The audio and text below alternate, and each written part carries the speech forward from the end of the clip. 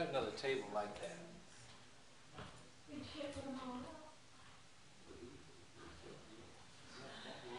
Okay, if you want to do that. But you got to stop them to do that. Huh? Talking about publish my evidence. If he's okay with doing it that way, I'm fine. If he's okay with doing it that way, I'm all right.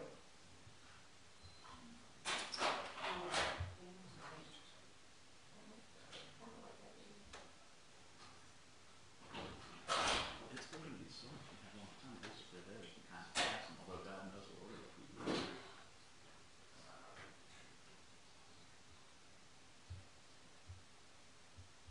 Okay, let's do one thing. Get down and change the line.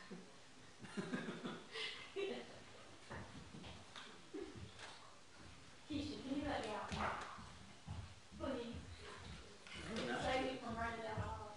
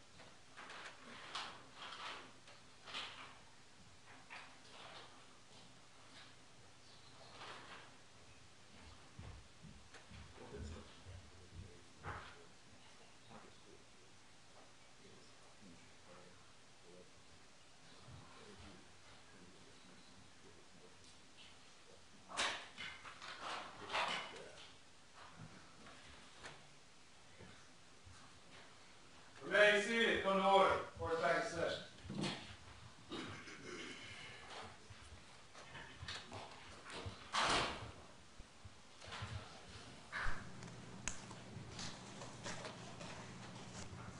All right. Good afternoon. All right. I understand we're going to proceed with the cross-examination, and you have exhibits that you wish to publish. Is that correct?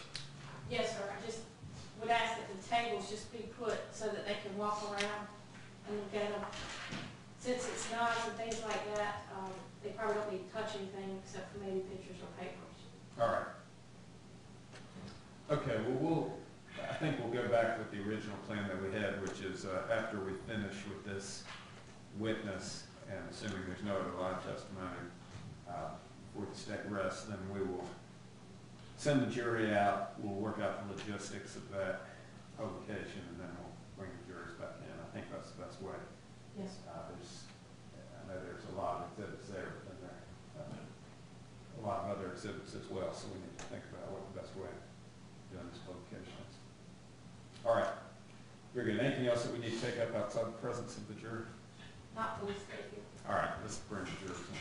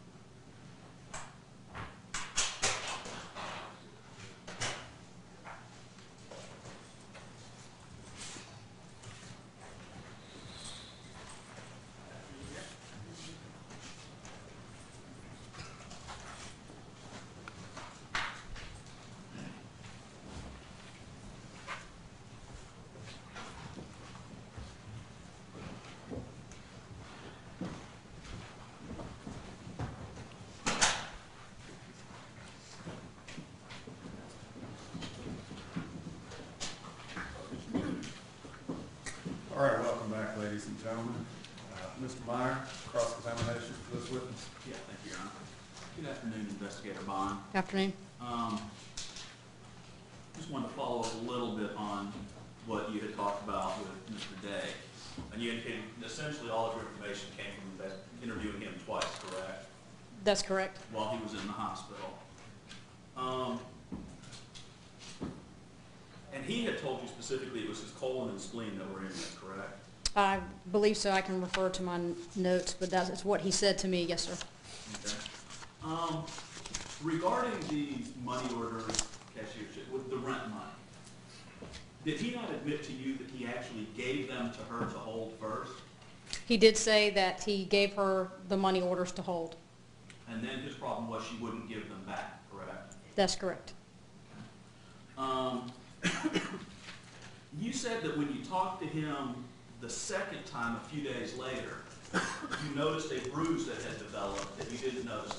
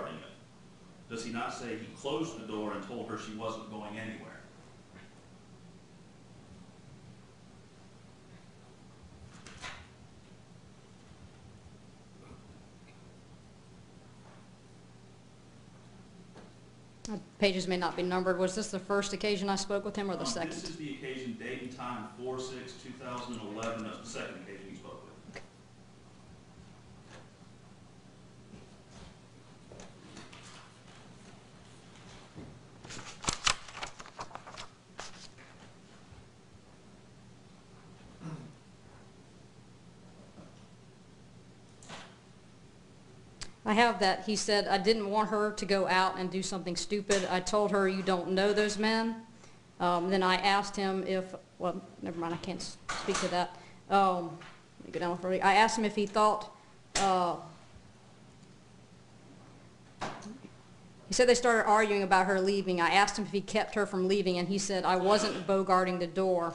I asked him where this took place, and he said the bedroom. Okay.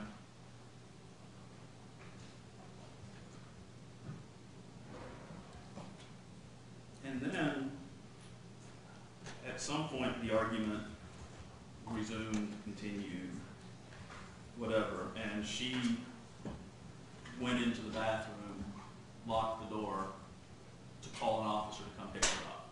At some point when they were arguing, he did say that she went into the bathroom and locked the door, and he believed she was calling another male for a ride. Okay. So he believed she was calling someone so she could leave. He said he thought she was going in the bathroom to call another male for a ride. And his response to that was to kick the door down, go in there and grab her by the hair, correct? At some point, he said he did kick the door in, and he did grab her by the hair. I don't know if those chain of events happened right after she locked herself in the door. But presumably she didn't lock herself in, let herself out, put herself back in. Objection. Sustained.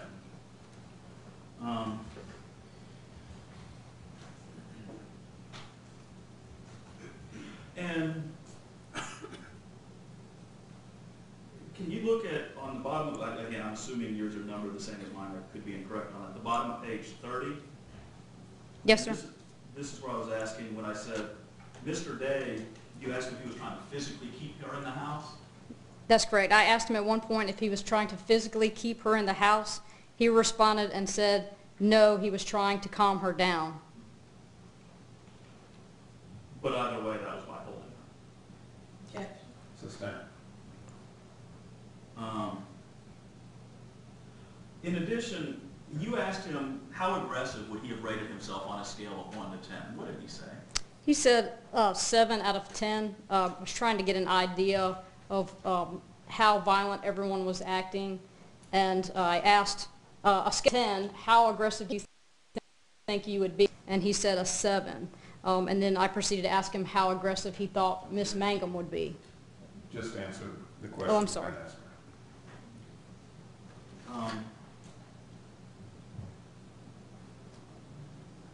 Does your report, or did he give you any indication of how long this whole sequence of events, from them coming home, the fights, the holding her to calm her down, the kicking in the door, the dragging her by her hair, how long any of that lasted?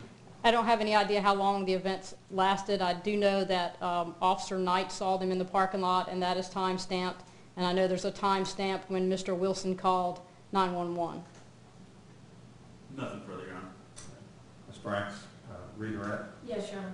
Lieutenant Bond, you were asked about Mr. Day's aggressiveness being 7 out of 10.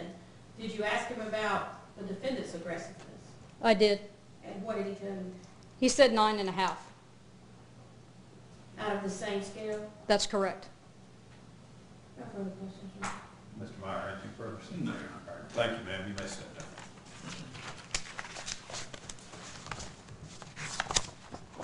Is there further evidence for the state?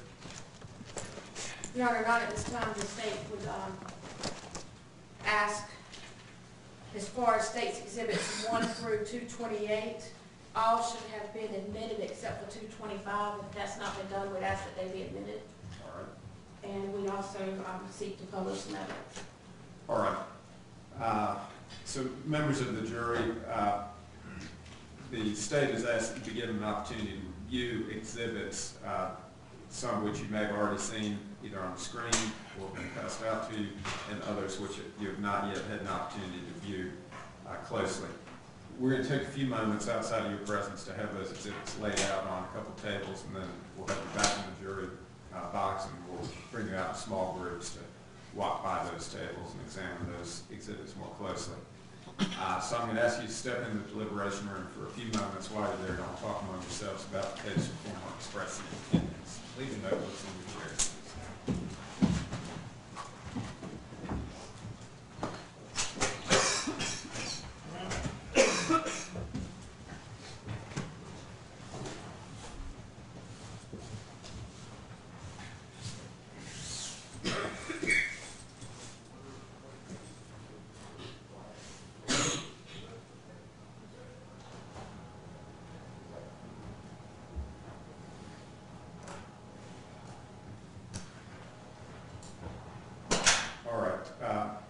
Ms. Franks, as to the motion or the admission of all of the exhibits, my notes aren't complete enough for me to determine whether everything's been admitted that you say, but I'll give you an opportunity to confer with the clerk to assure yourself that whatever you intend to have admitted has in fact been admitted.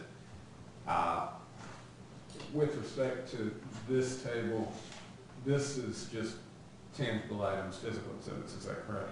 Yes, sir. And then what other items do you wish to have published?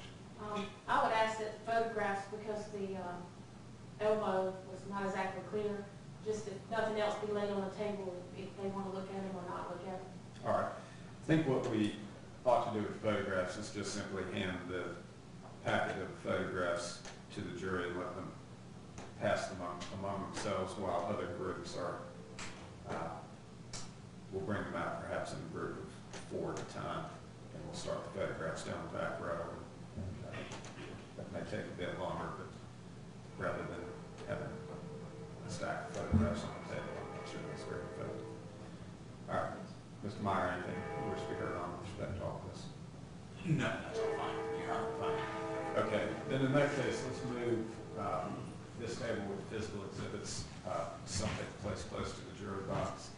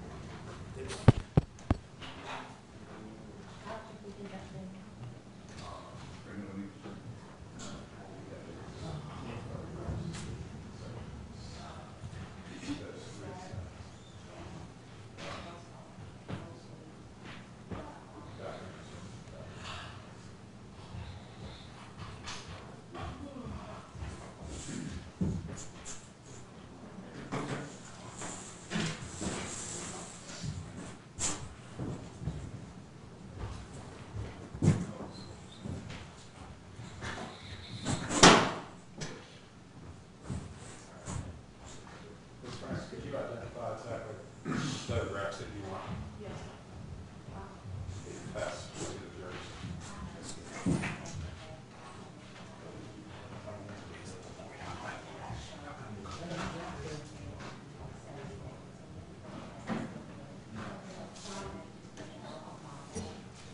I believe I did in 17, 18, that's the two people swap. Do you have 17 and 18 as being? Yes, ma'am.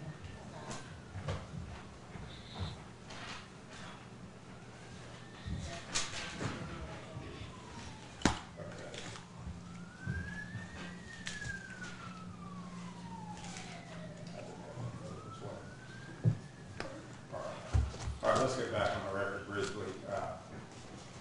I have exhibit 17 and 18 as having been admitted. The close notes don't reflect that. So those are buccal swabs. I believe that were. Yes, sir, I had asked that they be admitted at the time of the other evidence. I believe the court reporter has them admitted, but to be safe, the state would again ask to admit items 17 and 18 into evidence. All right, any objection? Not having been admitted, so I'm fine. All right, so we'll have those as being admitted. All right, and so, Ms. Franks, you provided the stack of photographs that you want passed around to the jurors. All right. Yes, sir. Very good. Let's go ahead and bring the jurors back in. I'll ask, I know our television cameras certainly understands the rules, but while the jurors are milling about down here in the courtroom, I'll ask the sheriffs that cameras pointed in the opposite direction. All right, very good. Let's bring the jurors back in, please.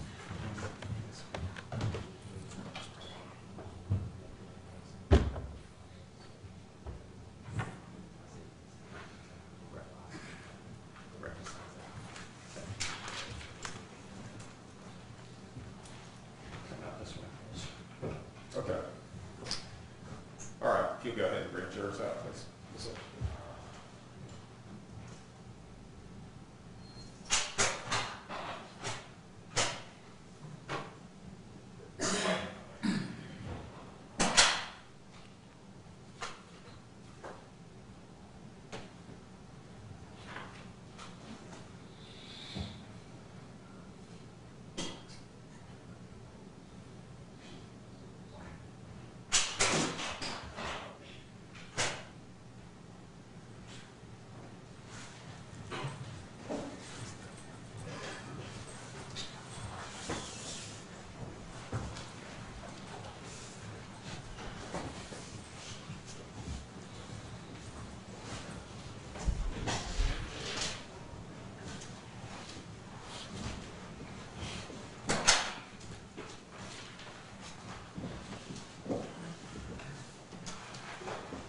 ladies and gentlemen. So bailiff will start.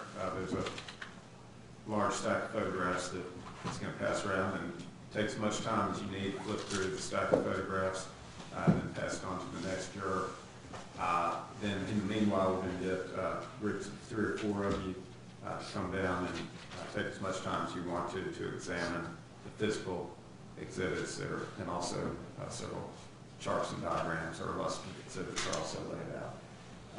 Please, as you're examining these, I'll remind you, please examine them individually, carefully, and without comment. So, Bailiff, if you want to get a group, I did the first 4 here, and the photographs, just on the back right there.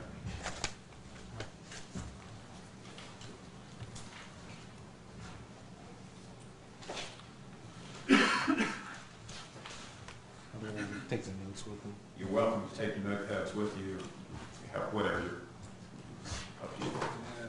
7, 8, 9, 10, first 4 here, going down.